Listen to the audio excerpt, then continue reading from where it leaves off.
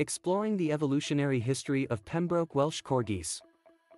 Pembroke Welsh Corgis, a look at their evolutionary history. Pembroke Welsh Corgis are one of the most recognizable dog breeds, known for their adorable stubby legs and charismatic personalities. But what is the evolutionary history behind these delightful dogs? In this article, we will dive into the origins and development of Pembroke Welsh Corgis, shedding light on their fascinating journey through time. To understand the origins of Pembroke Welsh Corgis, we need to go back in time to ancient Wales. It is believed that these dogs have been a part of Welsh history for over 3,000 years. The ancestors of Pembroke Welsh Corgis were brought to Wales by Flemish weavers during the 10th century. These weavers settled in Pembrokeshire, a county in southwest Wales, and brought along their herding dogs. These dogs would eventually mix with local Welsh herding dogs, giving rise to the breed we know today. The main purpose of these dogs was to help farmers in herding cattle and sheep.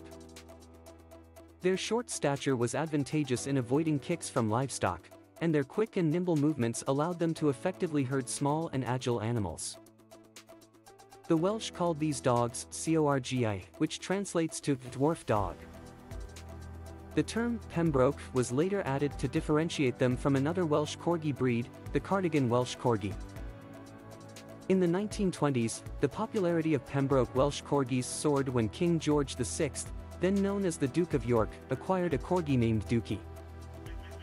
This marked the beginning of the breed's association with the British royal family, which continues to this day.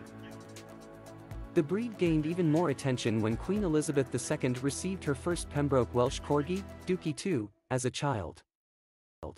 Since then, the Queen has owned more than 30 corgis, making them a symbol of British royalty. From a genetic standpoint, Pembroke Welsh Corgis belong to the herding group, specifically the pastoral subgroup.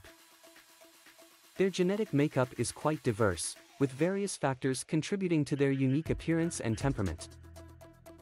One notable characteristic is their short legs, which are caused by a genetic mutation. This mutation affects the development of the long bones in their legs, resulting in the iconic stubby legs that Pembroke Welsh Corgis are known for. Their distinctive appearance is also enhanced by their fox-like face and large, erect ears. These features, along with their docked tails, give them a charming and distinct look. However, it's important to note that tail docking in Pembroke Welsh Corgis is now banned in several countries due to concerns about animal welfare. Temperament-wise, Pembroke Welsh Corgis are known for their intelligence, loyalty, and outgoing nature. They are highly trainable and make excellent family pets.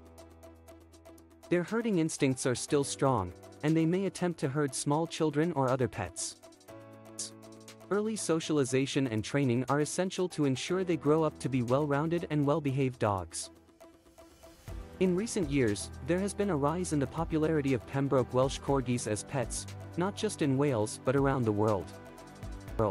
This surge in demand has led to some concerns about the breed's health and welfare. Due to their unique body shape, Pembroke Welsh Corgis are prone to certain health issues, such as intervertebral disc disease and hip dysplasia. Responsible breeding and regular vet checkups are crucial to maintaining the breed's well-being.